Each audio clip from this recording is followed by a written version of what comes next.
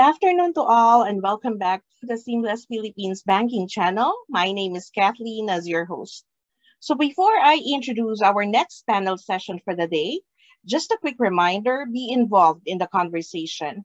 If you're watching on a computer screen, just look over on the right side and you will see the live discussion area where you can chat with other attendees and drop your questions to our panelists. And if you're watching on a mobile device, then the live discussion area is just underneath.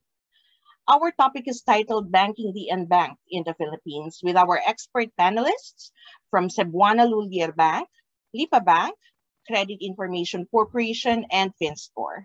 And this is being moderated by the Head of Strategy and Transformation of Etiqa Philippines, Gladys Pascual.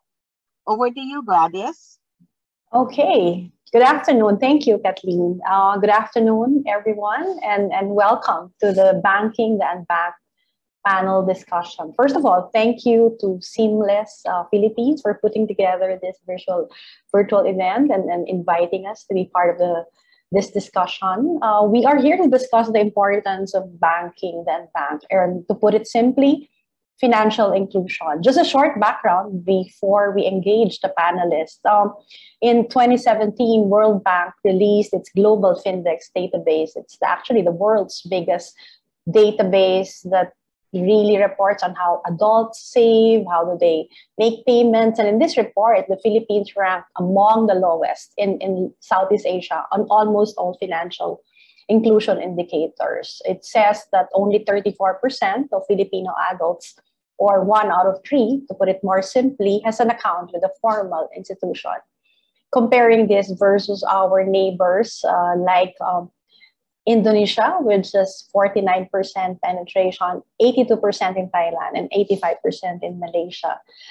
BSP very recently also released a similar report and showed that account ownership is actually almost twice higher in the top socio-eco class, and employed individuals are twice most likely to own an account than those who are unemployed. So with these numbers, BSP is really pushing for financial inclusion as a priority agenda and targets to reach 70% in 2023. So what a big number. And so is this really doable? Is this something that we can reach in 2023? And how does financial inclusion impact you and me?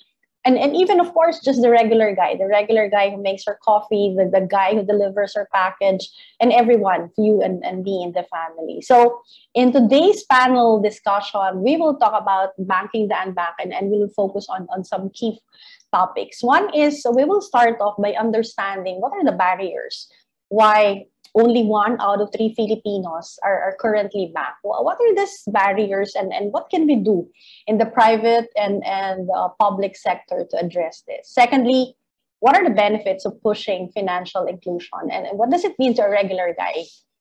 Third, what are the alternatives to banking, and are these alternatives better to push rapid adoption? Let's talk about some new names, cryptocurrency, cloud-based technology, are all of this, how this is helping us push and improve our financial inclusion numbers. So without further ado, let me introduce the distinguished members of the panel. And then I know it will be a very rich and insightful discussion because it's a good mix, and it's a good mix of panelists. We have representatives from the public sector, from the private sector, and even from the technology sector. So let me introduce the panelists one by one. First, he was appointed by President Duterte as a public sector director and elected by the board as the presidency of the Credit Information Corporation since 2020. Since 2014, he was a technical and executive assistant to the SEC chairpersons, while functioning as the SEC liaison officer to the CIC. In 2019, he was designated as a public sector director to the CIC, together with representatives from the Bangko Sentral and the Insurance Commission, while also chairing the CIC's risk committee. So let us all welcome our first panelist, Attorney Ben Joshua Baltazar. Hi, Ben. Hi, Gladys. Thank you for that introduction. Yeah, good afternoon to everyone, and it's a privilege to be invited to your panel. So I am the PCEO of the Credit Information Corporation, which is the country's sole public registry. We have a database right now of around 29 million unique data subjects or borrowers, spanning over 100 million contracts. Currently, we do have 600 submitting entities. So these are banks, lending finance companies, co-ops, and microfinance institutions as well. So I look forward to a rich discussion with my peers here today. And hopefully we can probably shine a light on the initiatives right now towards banking the unbanked. Thank you. Thank you, Ben, and welcome. Our next panelist is the Director, Executive Vice President and Chief Operating Officer of Lipa Bank Incorporated. He is also the Director of Rural Bank Association of the Philippines, a Fellow of Foundation for Economic Freedom.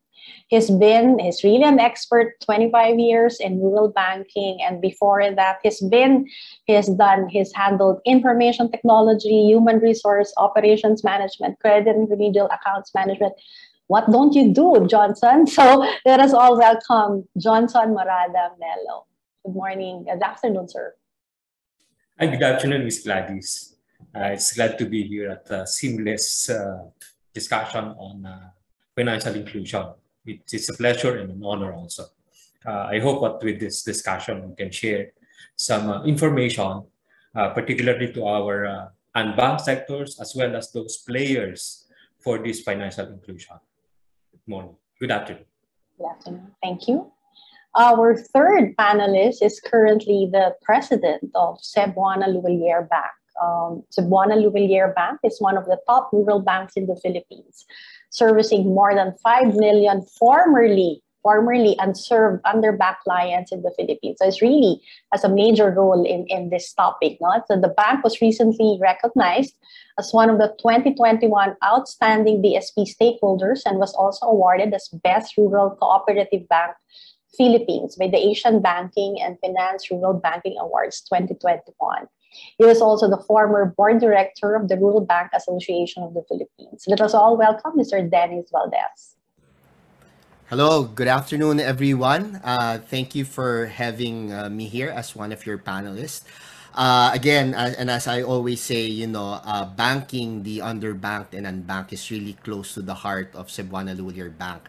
And I would really like to get into this discussion on how we can further improve this, together with both, the private and the public sector working together in this very great endeavor. So again, thank you for having me. Welcome, Dennis. And lastly, but definitely not the least, he's the country manager and chief strategy officer of FinScore, Inc., which is an alternative credit scoring and data analytics company in the Philippines. This company has recently been awarded as the best fintech startup of the year in the Philippines by the Asset AAA Awards.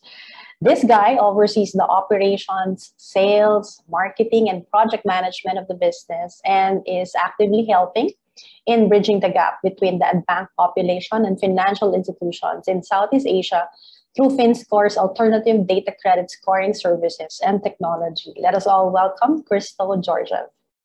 Hi, Christo. Hello, everyone, and thank you, Gladys, for the introduction. It's an absolute honor to represent FinScore within this panel. Our company is Philippines first and focusing 100% our efforts on the Philippines market for the time being. We've been active for a little over 3 years. We've so far distributed around 5 million telco credit scores, and we're serving a little bit over 25 financial institutions in the country, and we're looking to hopefully give our modest contribution towards increasing these numbers even further and presenting and being the gateway basically towards financial inclusion for the unbanked in the country. Thank you very much for the introduction. Okay, welcome, Christo. So as I told you, it is a very interesting mix of panelists. It's well represented. You have representatives from the public, from the private, and of course, from the technology sector. So without further ado, let's start it off. Let's start the discussion on banking the unbanked, or very simply, financial inclusion. So first question, I did mention a while ago some stats, and what we're seeing is that only one out of three Filipinos are currently have a formal relationship with a financial institution. In your view, what are the major barriers that actually affect our access to financial system? I mean, I've done my reading and I see some reasons, but I'd like to get your views on this. Who would like to start it off?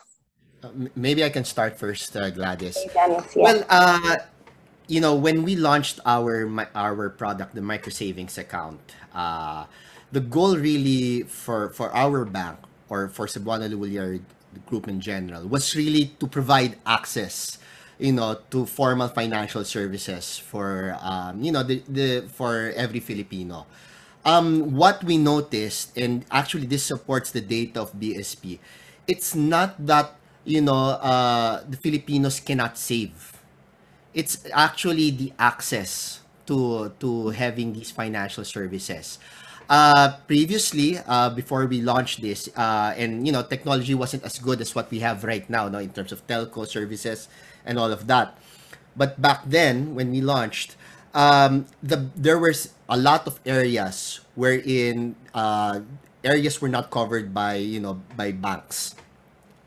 And that led to and the beauty of this was that in 2017 2018 the BSP came out with, you know, two cornerstone circulars which actually helped us, you know, spread this out. So the first one was they allowed banks to outsource their account opening, deposit, and withdrawal functions to third parties. And the second one was to allow the basic deposit account. So with the basic deposit account, this addresses now the issue of the amount that a person can save, and also the documentary requirements, because that was the next two barriers that the average Filipino had, no, or the underbanked or unbanked. So first it would be location. The second would be the amount to be placed. So we addressed that by just having a zero maintaining balance. And the third one was just to have, you know, they just needed one ID. In fact, they didn't even need to have a formal ID like the government IDs. You know, even a barangay clearance, you know, what other IDs that they can provide, secondary IDs, that's acceptable to us. So in our bank, for example, or our cash agency agreement with our sister company, Cebuana Lhuillier, I think we accept like, I think about 30 IDs, if I'm not mistaken. Wow, okay. So that basically addressed, you know, them having their first foray in financial services. And I think that was also supported by the BSP study. You mentioned about the inclusion, the financial inclusion study of the 2017 and 2019 done by the BSP. And we're pretty much aligned in that aspect. Okay, that's good to know. Any more? Ben would like to share from the government sector, your views on this? Sure thing, Gladys. And maybe to build from what Dennis said, because I think he kind of skipped a crucial phase in the in mentioning the BSP's initiatives, which was really to check at the behavior of borrowers. So to your question about why it's been an uphill battle to get the unbanked banked. You mentioned a statistic earlier about 1 out of 3. If I recall, if you stretch that horizon to the past, I would say 30 years, that's actually already a vast improvement. Before, I think when I started looking at the data, we would like see penetration rates of less than 10%. And I think fundamentally, we have to look at the habits of the borrowers, which is the idea that, well, everyone needs credit. I mean, whether you're rich, you're poor, you're self-employed or employed, credit is a necessity in order for you to bridge interruptions in your income. And of course, you can't expect your expenses to necessarily time with your, you know, when your income comes in. So the idea there is that it's not so much that these people have not, you know, availed of credit. It's just that they've availed of it from informal sources. So surveys have always revealed that, you know, if you ask a random person, where do you get your credit? They usually say their relatives, maybe the neighborhood loan Like shark. 5-6. Yeah, exactly. So we've had experience with that in my former life in the SEC. And the idea there is, why are they availing of these sources which can charge higher interest versus banks or more formal, secure sources? And the answer, I think, is very simple. Because these informal sources go to them. They make it easy for the credit to be deployed to them. They don't need an ID. They have the resources. To your comment earlier about 5-6, you actually have a mobile lender going around that area. You don't expect banks to do that, right? So it's a case wherein, I guess, the reason why we can't formalize these borrowers is because the informal sector makes it easy for them to access credit through their channels. So I think this is what Dennis was trying to say. We're trying to lower the barriers, the requirements, applying essentially the tactics of these informal lenders in order for them to be onboarded to formal lenders. So of course we do require KYC, so there's still a minimum standard to be upheld, and maybe we can discuss that later, because the KYC right now is going to be at the cheapest way possible because of the PhilSys, or the government ID that's being rolled out. So if that's going to be the universal KYC basis, then we actually put banks and informal lenders at equal footing in terms of KYC. So that's, I guess, my practical sense of why we are having this challenge of banking the unbanked. Okay, well, interesting. But I just want to understand also, Sir Johnson, aside from the reasons mentioned by Dennis and Ben, how about, I mean, I would think, and there's really the factor of lack of funds among some people not being able to, is that still, I mean, I remember Dennis mentioning that they have lowered the barrier, but what do you think about this, Sir Johnson? Is this still a major factor that contributes to this situation that we have now in the Philippines? But actually, I could answer that based on my experience. When I was young, almost everybody in the family has an account, because there's someone from the bank who go around the community collecting deposits. Mm-hmm. So the value of savings during back then, around the 1980s, every family is encouraged to open an account. So even if you're just saving every Christmas, because after collecting gifts from friends and relatives, every child is encouraged to deposit in their bank account. Mm-hmm. Then later on, when I joined banking in 1994, there are still collectors going around. And then later on, after the Asian financial crisis, the regulations on opening an account and mobile collectors were restricted. So probably that's one reason why the value of savings for each family has waned. And with the stricter rules in opening an account, then it became very hard for an individual to get an account. So you will notice in the financial inclusion survey, most of them are saving at home. Mm-hmm. And because they cannot just simply go to a bank and then open an account. But with the loosening up of these restrictions and with the help of technology, I think it will soon go back to the trend of savings, considering the access of even a schooler can already open an account and then join in the banking system. Okay, thank you. Well, we've seen I've shared earlier the numbers as we compare versus our neighboring ASEAN countries, like higher Malaysia, Thailand, and they have much higher numbers. So I'm curious to know, do you think that there are any cultural differences in how people think and how people view savings? Does our culture of being more family oriented play a factor in all of this? What do you think? Like, Christo, I'd like to know, you've been working, and I know that you've worked in Southeast Asia for quite a while. What are your observations on this one? Yeah, thank you, Gladys. I have indeed, I have looked at this manner from someone that's basically not been born in the country, but I've spent the good part of the last decade in the Philippines. So I've seen with my own eyes the many improvements that have happened in the country over time, and they're something that is really sometimes underappreciated if we're looking at just the raw figures within a survey. From an external standpoint or from a foreigner standpoint, the country has some obvious barriers, like there are geographical barriers. It's an archipelago, so physically serving the population is a challenge from any standpoint, not only for financial services, but for any type of service, really.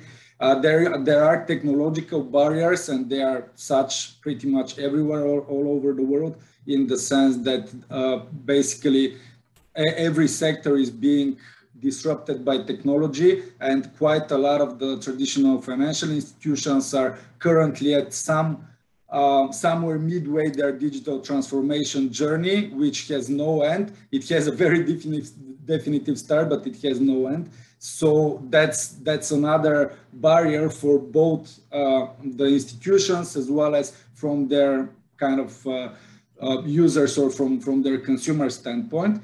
And however, the biggest barrier that I've seen so far and where technology can play the biggest role, has probably been in terms of the access to information. I can't really compare it very much towards the surrounding Southeast Asian countries, but if we do a comparison, for example, with Europe or with the US, whereby there's national ID systems, there's credit and income registries, private credit bureaus penetration is quite high, open banking has started somewhere maybe almost a decade ago, at least from a regulatory standpoint.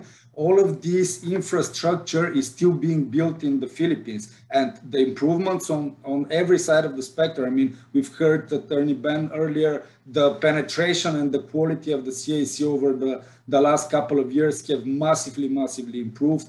The national ID is being rolled out right now, which is another initiative that is going to improve this. This is where technology is going to play a role, combining the access to these different data sources and turning them into essentially information that allows financial institutions to serve individuals. That's where I think technology can play a decisive role.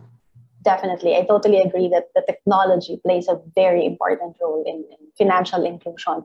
I'd like to read off some questions from the chat box, really just building on what we have discussed earlier. So Dennis and Ben, you did mention that really our trust is to lower the barriers and make it easy for people to get into a financial institution. But there is a question, how come other employees, I mean, really they have the financial documents to show it, who is earning way above the minimum wage, but they are denied in getting a credit card. Also freelancers also who are earning more. So I think these are just some of the questions. Who would like to answer that?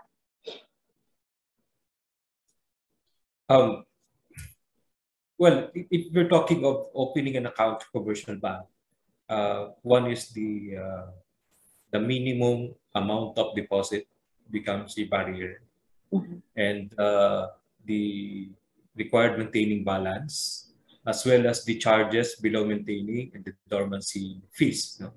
Those are but this, sir, is really for credit card. I just want to interject that the question is really, how come people who can show financial capability, who are employed, are denied to get the credit card? I think that's the question, sir. Well, probably because they have no experience on credit transactions yet, and the scoring system of this commercial banks providing credit cards cannot show any successful information to be able to provide the approving authorities of these banks to grant credit limit to this particular set of employees. Yeah, but if the person is a newbie, obviously the doesn't have the background, as you're saying, for this. But how can a person actually start off when you don't have the history, as you said, Sir Johnson? Any views on this?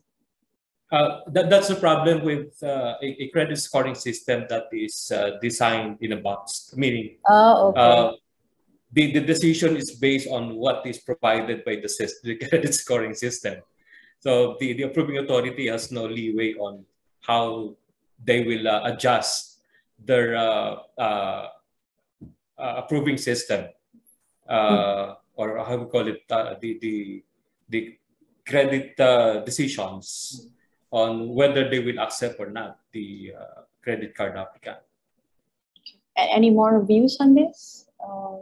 Gladys, yeah, I'd just like to chime in. So what Sure. Johnson actually mentioned is the typical chicken and egg problem, similar to employment. They want to hire somebody with experience, but in order for you to get experience, you have to be hired. So the same logic applies to a credit card. What Johnson is actually referring to is payment history. So in order for a credit card company to be comfortable issuing you a credit card, they want to see that you can meet your past payment obligations as they come due. So that's actually what mainly CIC does in terms of collecting payment information. Now, you are referring to this conundrum really with those, let's say, young professionals or young business owners, or those that have not been onboarded in the formal financial sector for quite a while, but actually are, stable, they have solid income, they have good credentials. And that's something actually that we are working on with a lot of partners. One of them would be FinTech Alliance, which is the idea that maybe you can start off onboarding these new to credit candidates with a lower credit limit, and then allowing them to build it gradually, so that both the borrower and the lender get the best of both worlds.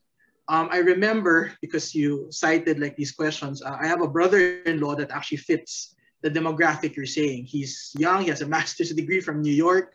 He was hired by a multinational company, and when he applied for a credit card, was denied. And eventually, I think he got one because the bank that he applied to gave him kind of like a starter credit card with a far lower credit limit. I told him, don't be insulted by it. At least they gave you a chance. And that's exactly what, the kind of innovations we need to also see from the credit card companies in the banking sector. Now, I understand, especially under this pandemic, and we have the stats to bear it out, that, repayments for credit cards have taken a hit. But I hope that credit card companies do not lose faith in the Filipino borrower. Some people are still thriving under this pandemic. And if you want to sustain your lending operations, you have to give people a chance. At the very least, they can pull a credit report from us. If you're new to credit, you probably won't have a record with us. And that's actually a good sign for the person that is going to assess your application, because similar to like an NBI clearance, like an NBI clearance is one of those clearances that's positive when it's negative, right? So if you're new to credit and then they pull your credit report from us and you don't have a record, it kind of reinforces the notion to them that indeed you are new to credit, you don't have any other exposures, and they can apply the appropriate onboarding credit card program to you. So that's just my 2 cents on this question. Okay. So just the advice is just try and try. Try to apply with many financial and just get a starter kit, right? Ben, just to kick off that financial history. Gladys, if I may also, I sure, think Dennis. And both of them hit it on the nail. I think that's basically the conundrum, and I think that is where you have the traditional bank setup wherein you have to have credit history before we could be able to provide loans, right? And then here we are also, and that is where I also have the perspective of the bank, so don't get me wrong, okay? But definitely that's where better technology, better alternative data comes into play, right? And Ben was right. Definitely, if on a typical bank setup, you you do a credit check. If it doesn't come out, there's no credit history. Maybe he may not be able to get a credit, or you just get a nominal amount. That's usually the case, right? But I think with what alternative data is also coming out, all these fintechs or these alternative data sources, I think my co-panelist Christo could obviously expound later on, right? Is where we try to draw on also on alternative data. So probably, telco habits, what using their airtime. Are we talking about, let's say, for example, utilities payments? On the side of how we will do it also, or how we're doing it is, and the good thing is that we were able to get this wealth data. We have 5 million clients. We get to see also their movements of their account. We may not have a history, but we get to see their movements already. We get to see the sources and uses of their funds. So that already, I am able to develop a customer journey. I'm able to develop, basically a product or something that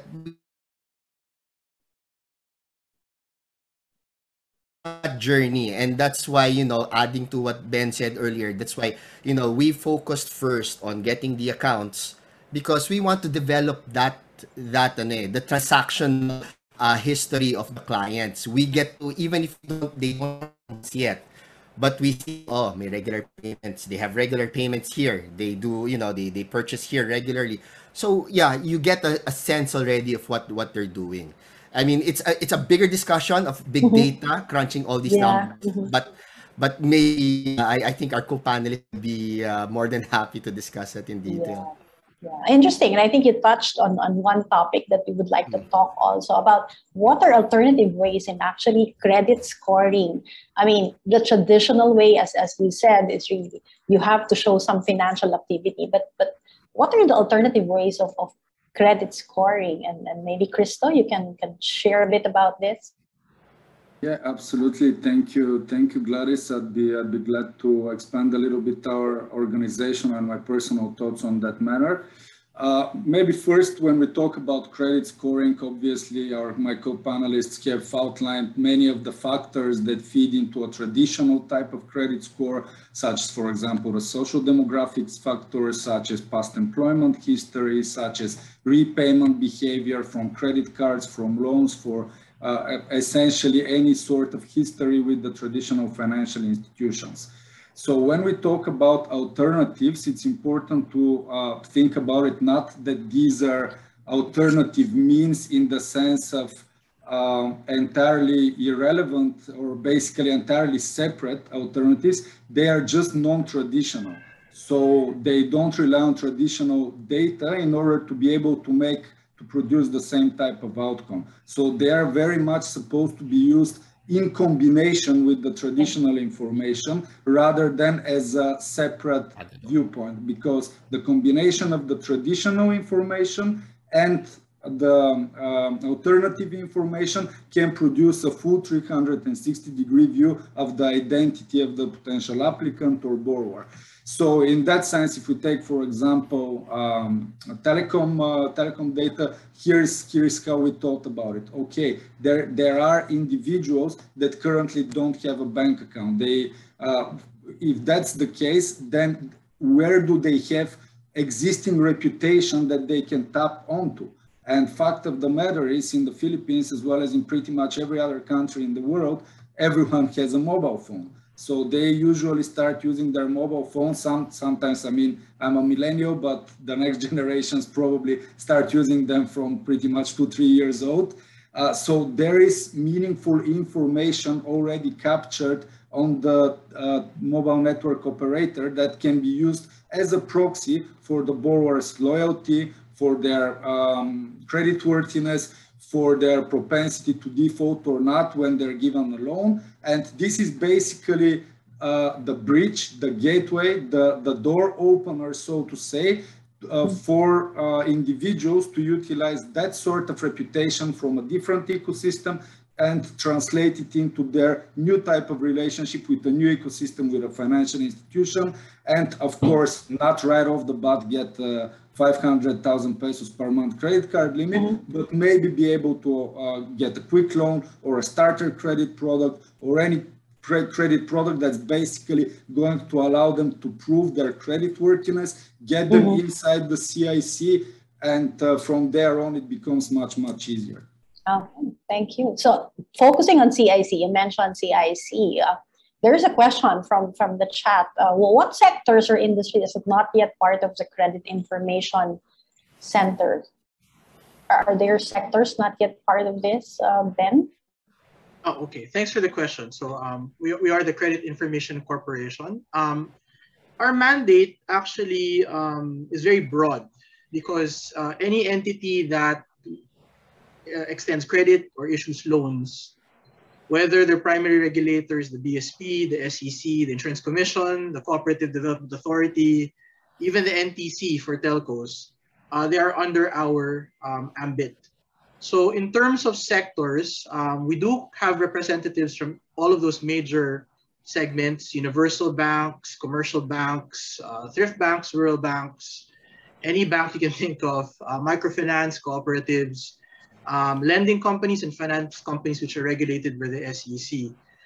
Maybe so I'll just focus on where we are trying to gain some traction, which would probably be the telcos or the utilities. Okay, the telcos. So just to build on what Christo said earlier, alternative data, I think, emphasizes non-payments data, because the idea there, and if you look at credit reporting, which has spanned like a century already in the West, it focuses on payments history. The idea there is if you're obligated to pay something like a loan, the banks can assess your credit worthiness for future access to funds based on the fact that you have a good track record of payment.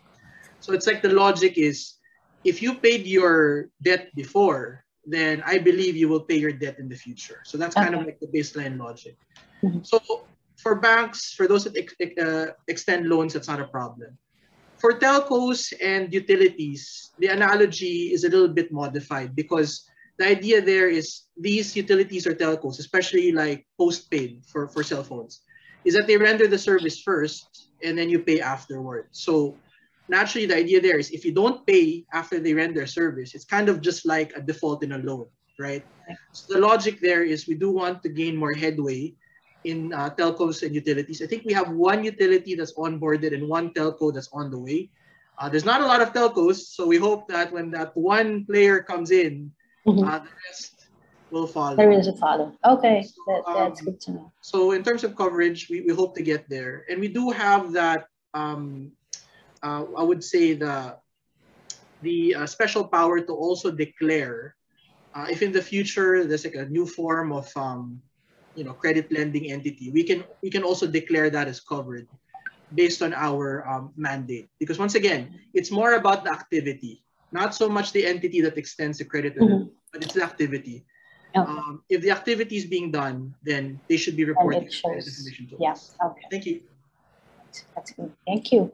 Yeah. But yeah, I think the last few questions are really focused on people who have a better financial standing in the society. I think the bigger challenge now is right, going down the routes to a regular Joe. No, so really, I think that's where the challenge is, and I think we would like to know and we'd like to understand what are the key initiatives that you are doing in your own area to actually push and improve our financial inclusion numbers, really, particularly for the regular Joe, for the regular guy who doesn't have all that documentation. And can you share some of these initiatives that to us?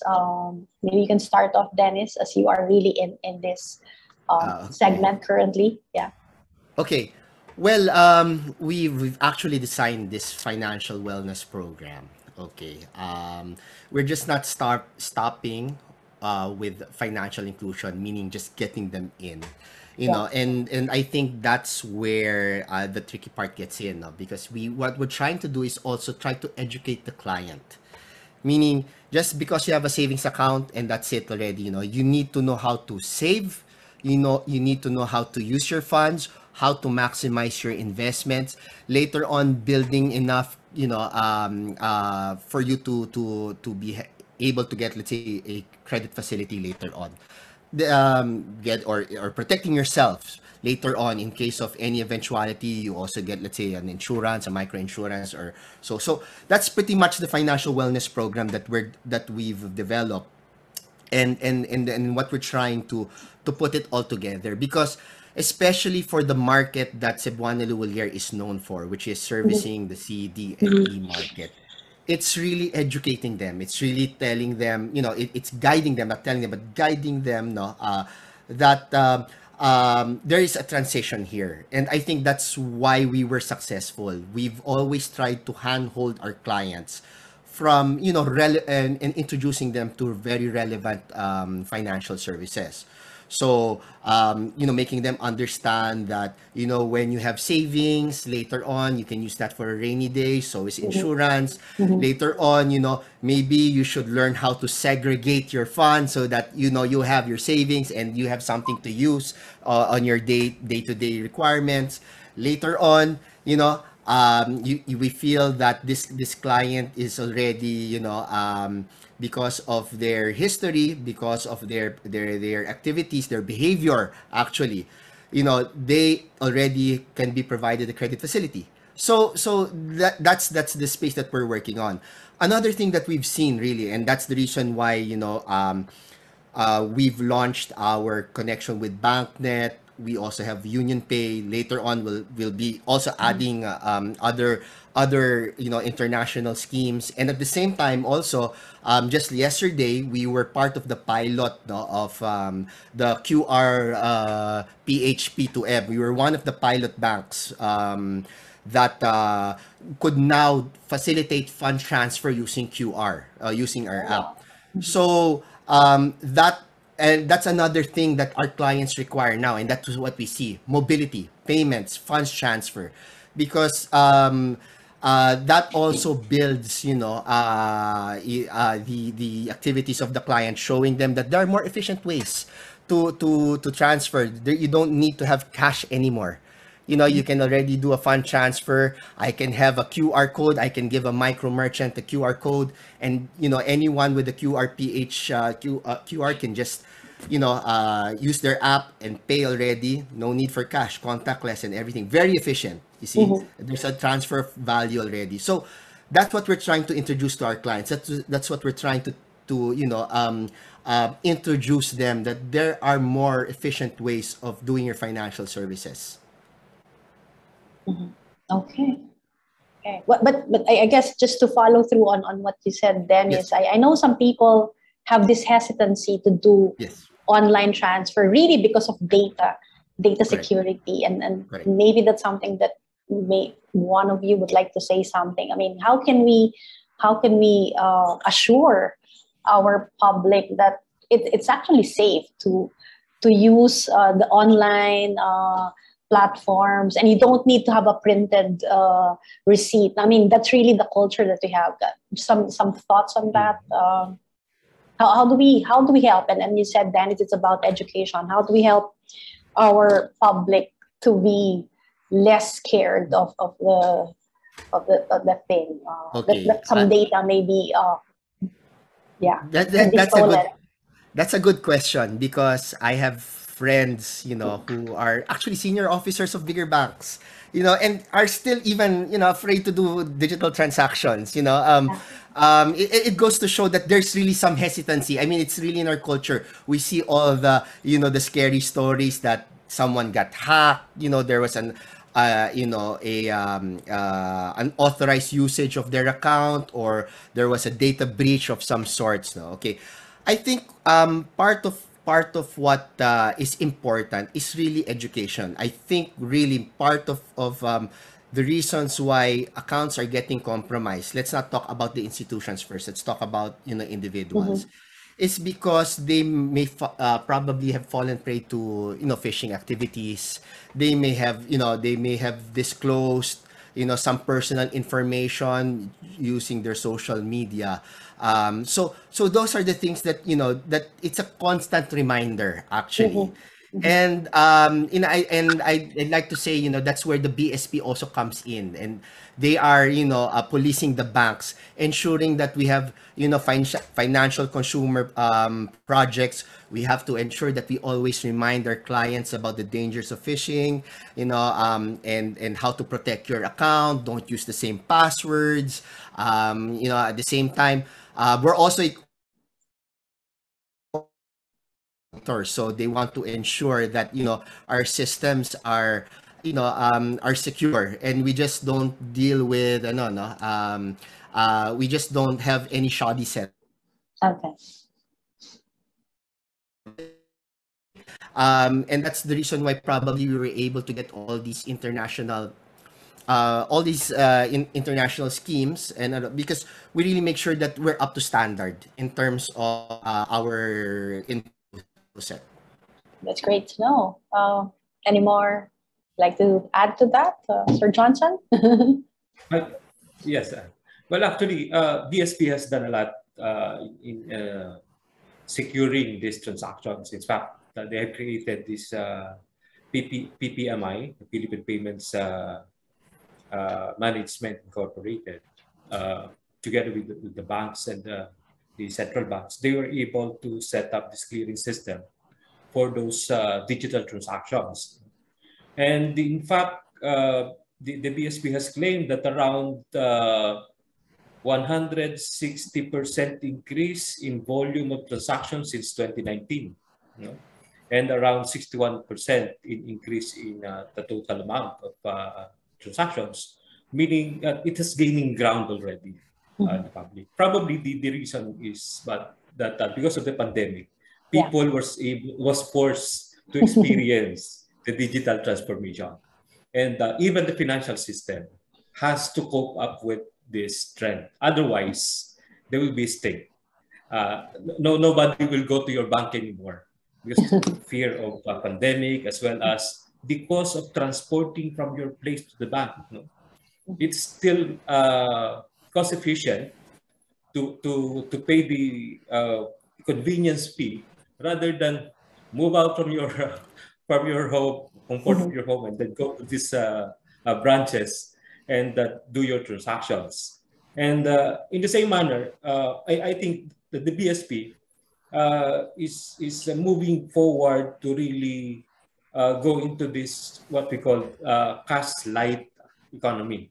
In fact, even the Senate has already moving also in promoting this digital payment systems, wherein eventually the national government agencies, the GOCCs, and the LGUs will be mandated to accept and process digital payments. And the DTI will soon be mandated to encourage small merchants to accept and process also these digital transactions. The good thing is, as we go on with this transformation, technology becomes cheaper and accessible. The only problem that we have now is to make sure that our infrastructure can support these changes in the technology. So it's really, really close collaboration between sectors, and technology is very important. And as you said, I think that's one of the upsides of the pandemic. Now, people will actually force. It was a necessity to go digital. So I think that's one of the good things that came out of the pandemic. So time check, it's 12:50 and almost just 10 minutes to our closing time. And this time, I'd like to get your closing remarks, just your final notes on banking the unbanked, and then before we actually officially close this panel discussion. Who would like to start it off? Dennis, would you like to start off, like a minute to just give your final thoughts, and then I'll call next would be Ben, and then Johnson, and then Christo. Yeah. Okay. Oh, thanks, Gladys. Okay. Yes. Again, I think the banking industry, or the financial services industry in general, is really working double time. I think they're very supportive of the initiatives of the BSP. If I recall the speech yesterday, they're really Governor Jokno really wants to have at least 50% of the transactions are digital in nature already. And with all the initiatives that are coming in, you know, the QRPH, basically you can facilitate peer-to-peer transfer, payment to merchants and micro merchants, payment to billers. These are all initiatives to make, you know, to facilitate digital transactions. And these initiatives are actually inexpensive ways for you know, for the average Filipino to be able to do their financial transactions. Kasi case in point, like the P2M, the typical setup there is you would have a terminal, but in this case QR, you just have your QR there and anyone can pay you already. So I think, you know, the partnership of fintechs, the banks, financial institutions, the regulators, and the service providers is really in play right now. And, you know, in the last 2 to 3 years, I could really see the growth of it. It's an exponential growth, you know. And you know, with the concepts of BSP like open finance or open banking, wherein we are able to share data already, so that, you know, we can further democratize, you know, information, and everyone can. I really believe that, you know, we are headed in the right step. I think the partnership between the public and private sector is really key here. And, you know, I have to give my tip my hat off kay BSP and SEC and even CIC. You know, they're really, they've been very, I wouldn't say liberal, but open-minded in terms of taking in, you know, accepting newer technology to help in you know, expanding financial inclusion in the country. Thank you, Dennis. Ben? Okay, so final words. So what Dennis said is actually absolutely, you know, on point.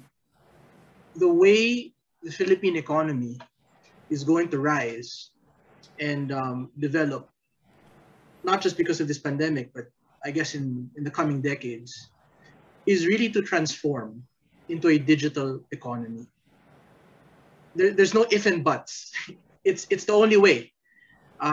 Christo mentioned we're an archipelago, and, you know, it's very hard to reach people physically. So how do you bridge that? It's through technology. Consistently, around one third of our workforce is abroad. And remittance is a very big factor to their livelihood and the way they can actually sustain their families that are left behind here. And you can only do that through technology. I mean, funnily enough, abroad everywhere, cryptocurrency is about investments, but it actually started off here as a form of remittance, if you could believe that. So I could speak about all of these factors and conditions in the country which point to the Philippines becoming a digital economy as really the solution to a lot of our issues. And that's what we are doing from government in partnership with the private sector. So for the CIC in particular, what we are, if you think about it, is we are the government's fintech. We are the GOCC, the corporation that is really about technology. Everything we do is about technology. Look at our budget, look at our assets, look at our functions. It is all based on technology. We're not doing this using pen and paper. It's impossible to do it that way. And, you know, as the government's fintech, we want to be there at the frontier, pushing the boundaries, reducing friction costs, providing a seamless way for online lenders to be able to quickly process loan applications based on accurate and reliable information from us.